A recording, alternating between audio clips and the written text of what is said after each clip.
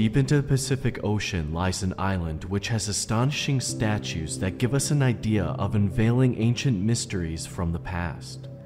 The moais on Easter Island come in different shapes and sizes, but there are specific ones that have detail left behind on the back of them. These specific moai are on the far side of the island. You'll need to drive there from the touristic side of the island and then arrive to where the oldest moai reside.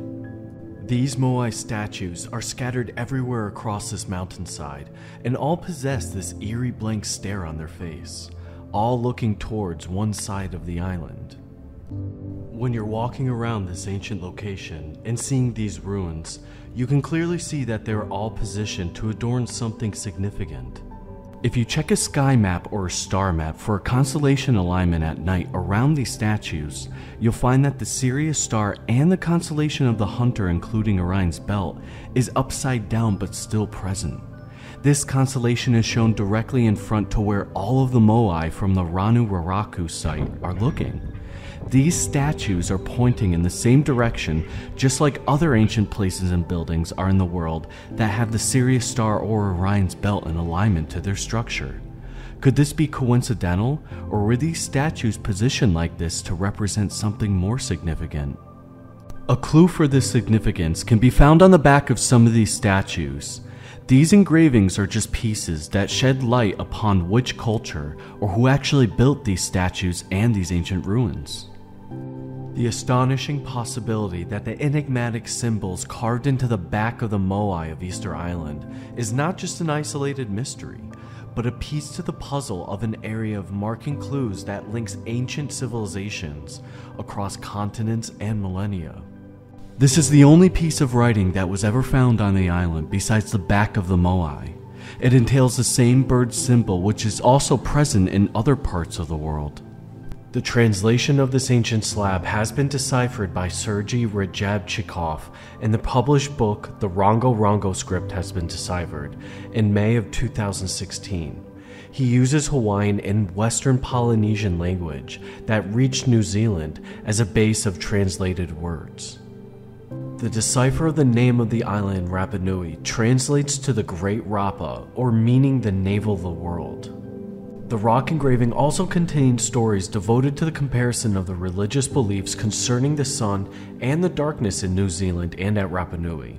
It basically provides a following moai charm in order to cause the sun to shine. But the important thing to know is that their identity and language was different than other civilizations. Meanwhile, their stone buildings were similar to other civilizations that had the same stone buildings. These civilizations were allegedly not in contact with each other during that time. The Polynesian civilization, the Mesoamerican civilizations, and other ancient Andean civilizations allegedly never met, but have similar culture and stonework. A lot of studies shy away from the fact that the similarity of cultures show that there was some transfer of knowledge during the ancient past.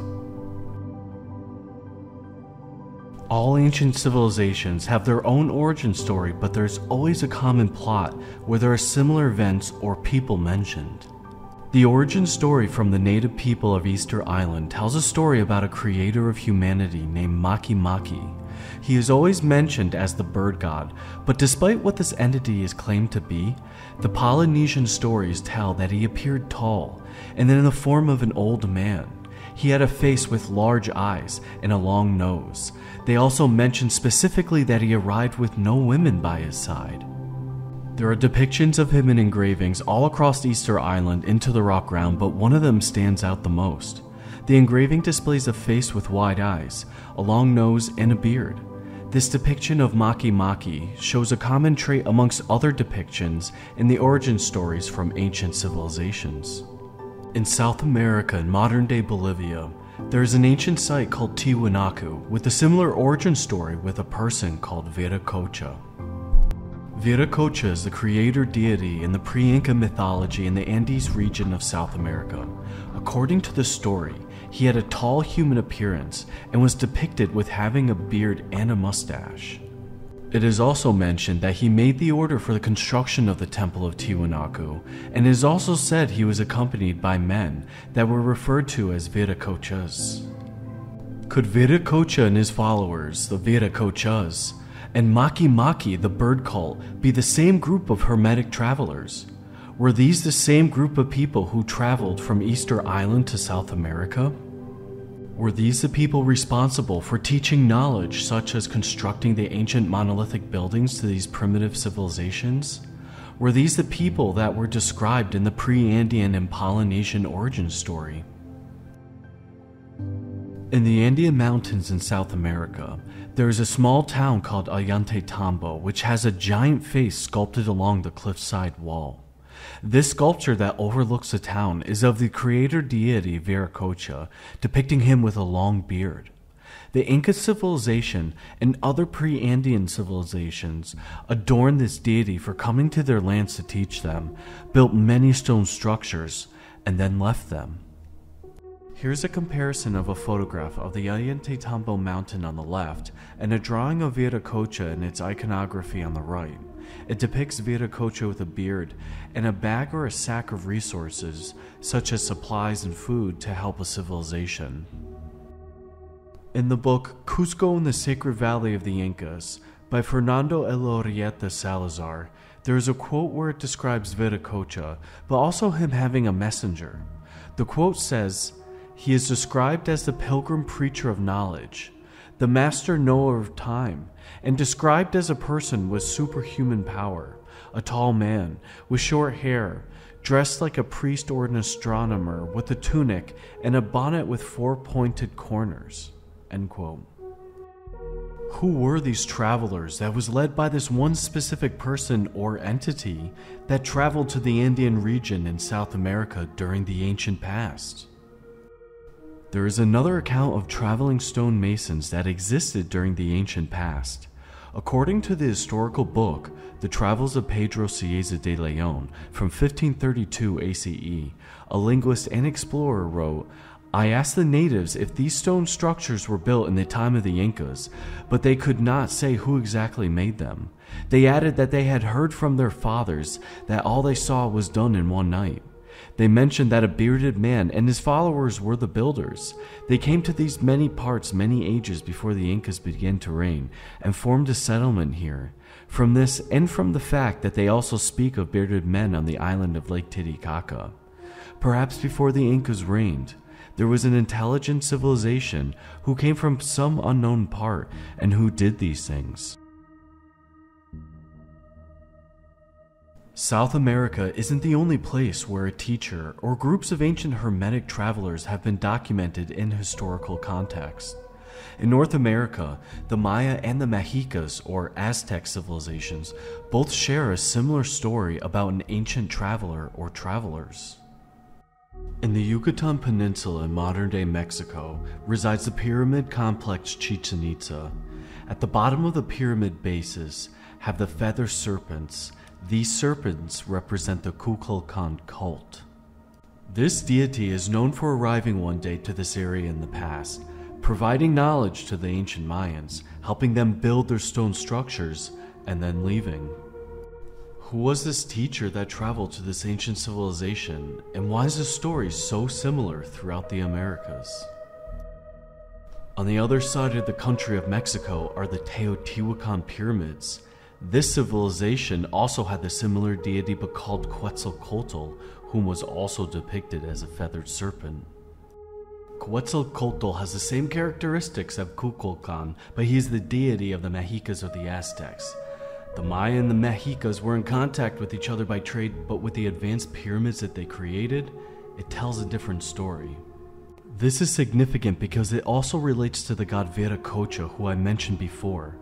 All three of these deities have the same origin story and what these gods or a person has done. All three of these entities have arrived to the land and taught the natives, helped build stone structures, and left one day promising to return. Who was this teacher or group of people during the ancient past? All of these gods that have the same characteristics are located on the west coast of the Americas. If the Mesoamerican and South American gods never were in contact with each other, how did they both have similar origin stories involving a certain traveler? There is an engraving at the ancient site of Tiwanaku, Bolivia, depicting the god Viracocha holding two staffs. In the top center of this doorway, you'll see the symbol or depiction of this entity holding the staffs. This is Viracocha holding two staffs in his hand. The staffs are supposed to be snakes, which represent dualities and elements for creation and power. These staffs are also depicted in other deities around the world. In the late 18th century BCE, the late generation god Marduk of ancient Mesopotamia, who is also the son of Enki, the main creator god, is also depicted to be holding two snake staffs. This type of depiction of a deity is also shown in ancient Egypt with the ancient god Horus, the son of Ra, holding two snakes. All of these gods have the same characteristics, which is holding the two staffs or snakes and being the son of the main creator deity. These are just one set of examples of many types of similarities between these gods in the Americas and from the other side of the world. This stone sculpture was during the time of the ancient Mexicas or Aztecs in modern-day Mexico. This is a god with 7 snake heads representing the god Chicomeccotl, or the mother goddess. This 7-headed entity is also shown in ancient India with the goddess Manasa being depicted with 7 snakes behind her head or as her head. And most widely known is the depiction of the handbag carried by the ancient Olmec deity, the first feathered serpent god, from before the Mexicas or Aztecs in 1000 BCE. This deity is depicted in his flying serpent holding what appears to be a bag. This bag is also shown in ancient Mesopotamia and other places around the world. But are these actually bags, buckets, or something else? Do these symbols represent a society of people, or was it used for something more practical? In this museum in Mexico, you can see this stone has a very similar shape to those bags. Is this just a coincidence in shape and size? A replica of what it actually is? Or was this the actual object being held in those stone engravings from long ago? One clue to finding out what this object once was can be found in modern-day Turkey at the most ancient site ever uncovered called Göbekli Tepe. This site was created around 9500 BCE, and more of the surrounding site is still being uncovered today. At one of the pillars in Göbekli Tepe, we can see the bag being shown at the top of this pillar. This T-shaped pillar has engravings on it that have plenty of interpretations, such as depicting astronomical events or depictions of the current life during that time. The bag-like objects could also represent a physical depiction. At the top of the pillar, we can see an animal next to each bag-like object, and these animals represent which storage house is for which. Right below these bag-like objects show designs which can be wreaths of tall grass binded together to make an enclosure for the animals. Could all of these purposes be true, and perhaps this T-shaped pillar depicts a physical depiction of livestock and the environment they lived in while showing an astronomical event that occurred in the past? Could these real-life engravings represent a calendar counting the amount of years that has passed? In multiple ancient civilizations, these symbols represented a weight system unit, while also being used as a tool for smoothing or abrasing a rock sculpture or monolith. These objects could have even represented the entire Milky Way galaxy as depicted by the ancient Egyptians. What's known about these symbols is that they were depicted throughout multiple cultures spread out across the globe during the ancient past. There are other stone statues that have similar features throughout other cultures, such as the figures with the arms crossed and human figures with arms holding their own stomach. But these are just generic positions of the human body. Is there any evidence more than just these similar statues?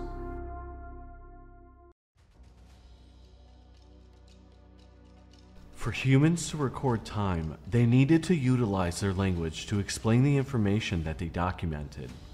Ancient humans and civilizations that were separated from each other by distance expressed their language in different ways from each other by how it's written, read, and spoken. Even though there are major differences, there are still some very shocking similarities in common. While there are still some Mayan scripts or glyphs remaining, most of the ancient glyphs were destroyed in the 16th century, but from what we know, they're read in paired columns, from left to right and top to bottom. Meanwhile, the Easter Islands Rongo glyphs were written left to right and bottom to top. The Nahuatl language and Quechua language are also different from each other. They all differ in multiple ways and most likely evolved over time by themselves. Although there are some words between all of the early American languages that are similar and hold the same meaning behind them, this proves that while ancient humans traveled, they also left their culture behind. The pharaoh Akhenaten reigned over ancient Egypt from 1353 to 1336 BCE. His name is significant to the connection of distant languages spoken on Earth. The name Akhenaten or Akhenatun means the son of the god Aten or Atun. Atun was the main sun god deity of ancient Egypt during that time. From the ancient lore, Akhenaten is famous for his song to the sun, his poetic hymn to the sun, and in Quechua, his name translated would mean the flute of the sun. In the ancient language of Quechua, which is spoken by the ancient Incas, has two words that have similar meaning in the name Akhenatun. When using the letter A or the A sound in Quechua, it's to make notice, to be, or use to announce someone. Removing this letter in the beginning of the name Akhenaten will break the name into two words, which are Gena and Atun. The word Gena from the beginning of the name Akhenaten, which is pronounced Gena or Gena, means Andean flute in the Quechua language. And the word Atun means something divinely large, just like the sun god in the Quechua language. In the ancient Inca society, the honorary title that the high members of the Inca court received was called Ancha Atun Apu Inti Puchuri. In that sentence, the word Atun has a H letter silent, which will be pronounced as Atun. The word Apu in that sentence in Quechua means lords. And in ancient Egypt, the word Apu can be found from the hieroglyph meaning O gods or O lords. It's strange that these translations align to the story of Akhenaten playing the flute to the gods or a god. It's almost as if this was a story passed down, and the words were broken up and changed over time. This could have been a story told to civilizations from ancient travelers, or stories passed down through generations of civilizations that have migrated over time.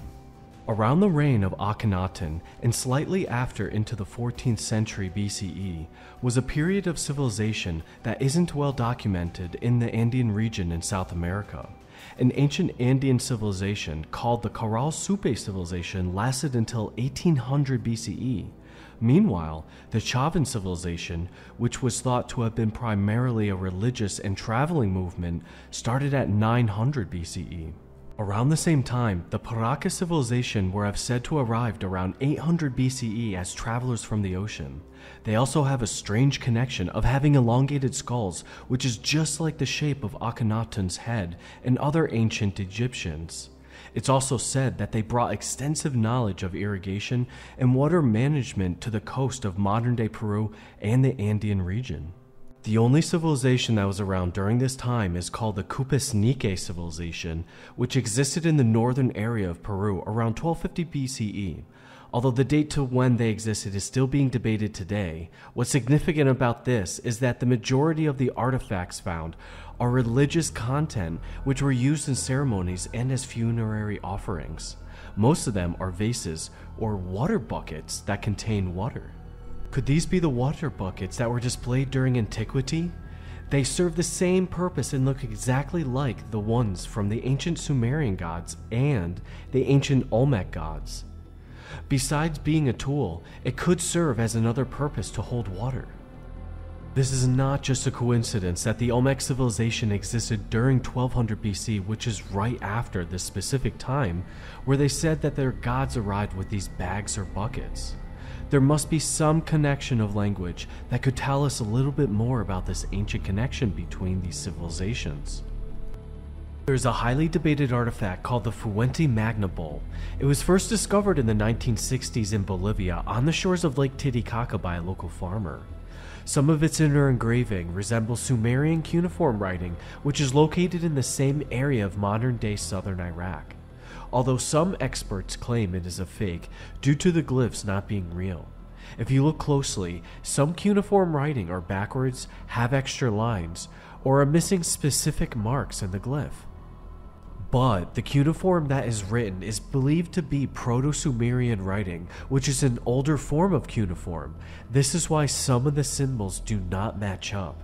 If this artifact is real, it could date as far back to 3500 BCE. Even though some of the glyphs may seem backwards or slightly different, this could be an artistic change to a person's name or whatever it's describing. In addition, this bowl could have been used as a cast, or they could have used polished metal to mirror the backwards glyphs. During antiquity, there were multiple scenarios where ancient humans could have voyaged the globe. These travelers influenced other tribes and civilizations. Besides their culture and language, they also left behind an incredibly intriguing mark on this earth. Scattered across modern-day Peru and Bolivia in South America, a legacy of ancient stonework is still present today. These awe-inspiring stone marvels reveal the mastery of ancient engineers who shared specific techniques. At the ancient site of Tiwanaku and Pumapunku in Bolivia, there are blocks here that show a specific way these engineers held the stone blocks together into place for such a long time. This ancient stone construction technique is similar to other methods that have been used throughout different parts of the world. One of these is the ancient way to address large stones together by creating a recess into the stone and pouring a mix of hot copper and tin, which will then harden to make bronze. These T-shaped bronze clamps will lock the blocks together, holding them without using mortar. This is another way of using anathyrosis. This technique was used in the ancient site of Ollantaytambo, Vitkos, and Tiwanaku to hold some of the blocks together. All of these sites are located very far apart from each other. Why is it that these locations on this continent are the only areas that display this level of ancient stonework and metal smelting? At the ancient site of Sacsayhuaman in Cusco, there are large polygonal stones stacked together creating giant walls. These monolithic stones may weigh up to 200 tons and are still debated by how they were moved or even extracted and shaped. There is one theory that provides a great explanation on how these were shaped. During antiquity, these builders used chemicals and abrasion to slowly shape the stone. They would use a pyrite mud with other materials that would create a sulfuric acid, which makes the stone easier to use abrasion while using the same type of stone. This is why you will see a different color or a tint of orange around the creases. In this photograph that I took, it shows two stones at Sacsayhuaman. You can clearly see the orange color on both rocks along the edges and on the surfaces where the two stones would lay against each other. To be specific, the granite and andesite stone have quartz mixed in with them. A sulfuric acid can dissolve or etch down quartz. Once this is broken down, the granite stone itself can be carved easier, or as some may say, becomes softer, while using another stone to smooth it out. The sulfuric acid is also a strong oxidizer that enhances the combustion of other substances. The Inca were using this combination to also make it a combustible to heat the stone. This substance or mixture is not found today, but is documented by the Spanish chroniclers that steam would disperse out from the creases of the polygonal stone blocks while the walls were under construction. Besides the Inca lore claiming that they did not build the walls, they did mention that the walls would build themselves. Perhaps this was mistaken or a misrepresentation of using chemistry alongside of stonemasonry skills. If the ancient builders were using chemicals such as sulfuric acids, they could have even used a hydrochloric acid, which would easily break down granite. This hydrochloric acid could even be made from vinegar, reacting with salt, which was highly abundant in the Andean mountains. In this video, you can see the salt mines, which are said to be in use going back to the Inca Empire or even earlier. It's astonishing that these ancient civilizations utilized their natural resources in these sophisticated ways.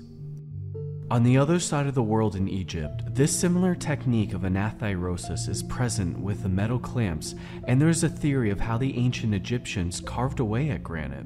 It's called the natron theory, and it involves the ancient Egyptians using the sodium carbonate, which looks like a white powder. This substance was also used for their mummification process and was abundant in the area. When the natron is heated to 850 Celsius, which can be done with charcoal, it will be able to dissolve or eat away at the granite. Since granite is 70 to 77% quartz, the rest is granite feldspar grains. The heated natron breaks down quartz, making multiple holes throughout the rock. This may have been one of the methods used to initially sculpt the granite rock down into the desired shape. The ancient stone builders, or at least the spread of their ancient knowledge, seem to have left a lasting imprint on civilizations around the world. The emergence of shared cultural practices, languages, and writing systems across the globe suggests a profound connection across all of the civilizations. Most notably, the architectural wonders they created, from imposing monoliths to intricately designed stone structures, reveal striking similarities despite the geographical distances. Whether through physical migration or the spread of their ideas, these master stone builders profoundly influenced human history, forging a legacy that links ancient cultures through their timeless stone constructions.